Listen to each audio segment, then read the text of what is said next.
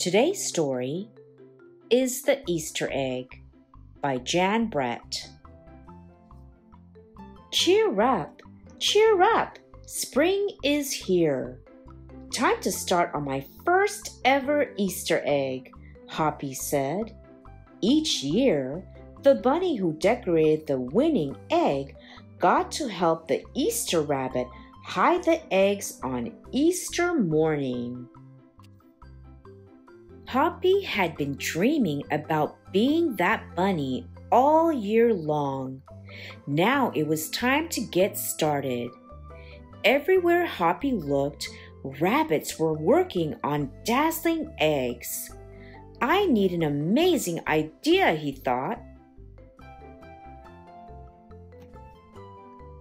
Hoppi spotted Flora Bunny planting spring wildflowers in her eggs.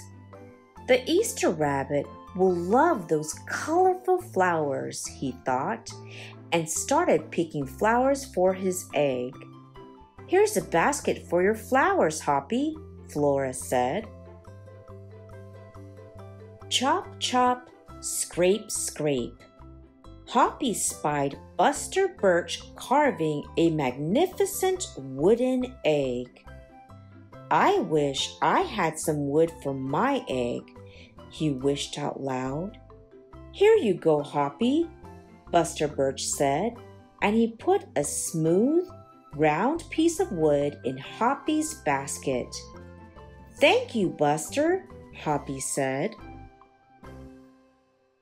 Hoppi was hopping along when the smell of sweetness led him out of the woods and straight to the chocolate egg that Aunt Sassafras was decorating with creamy frosting squiggles and bows.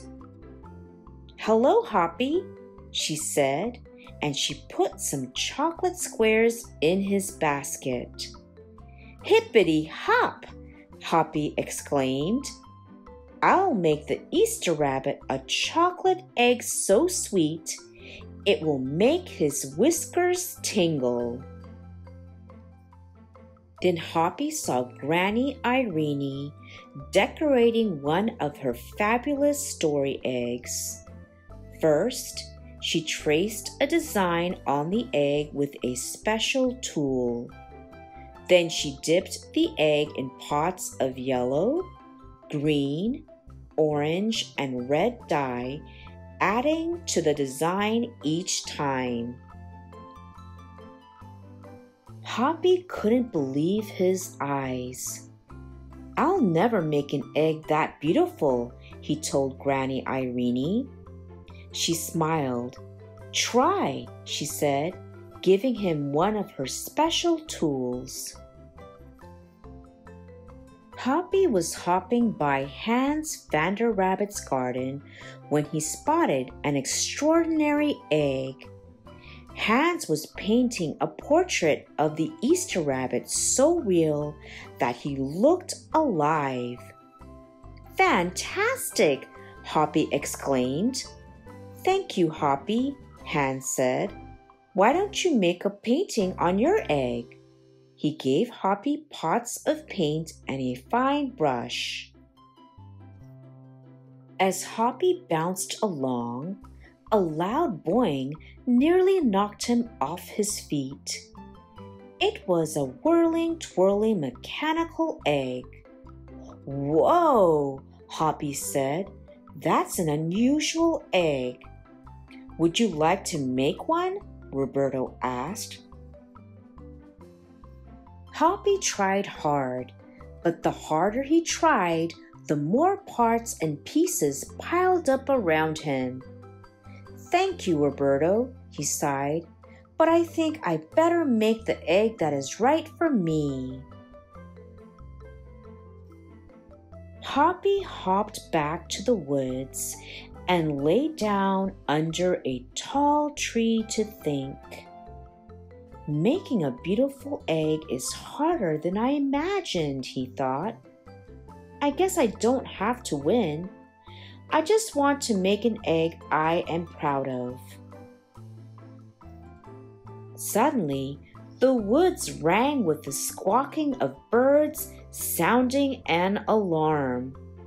Mother Robin swooped down, calling wildly as if she couldn't decide where to go.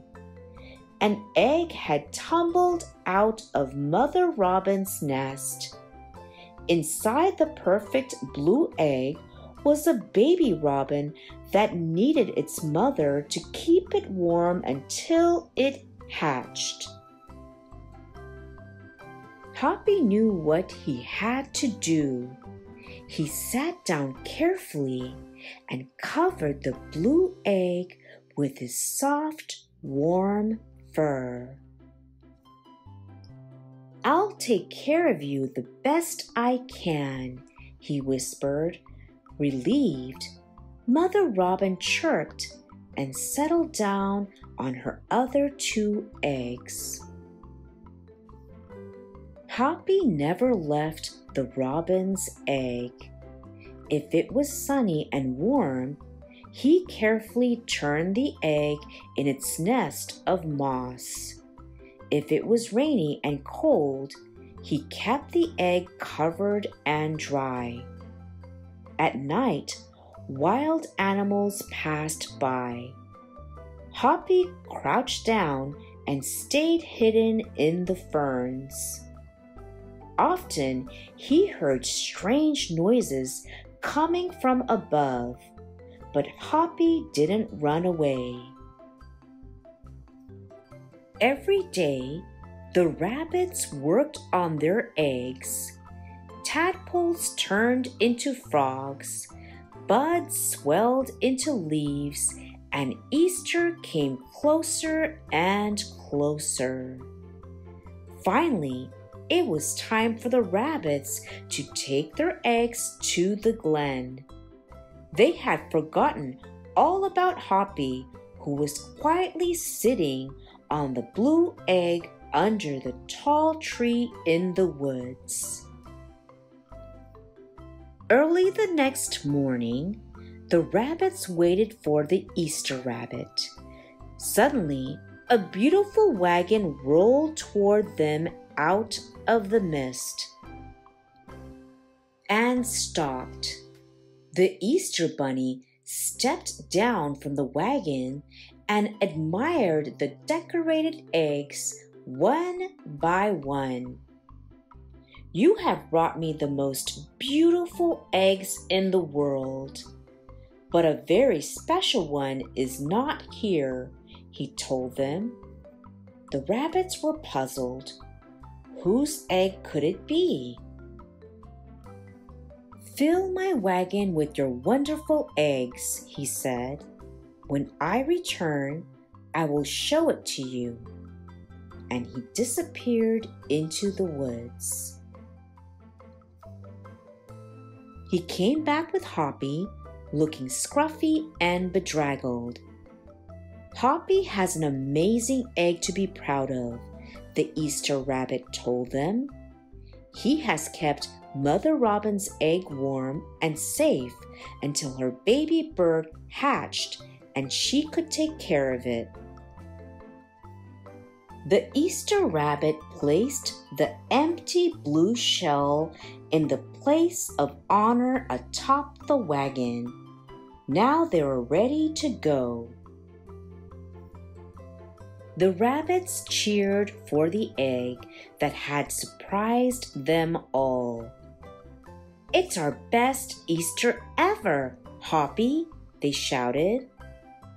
Then the brave little bunny and the Easter rabbit rode off together to hide the eggs for girls and boys to find on Easter morning.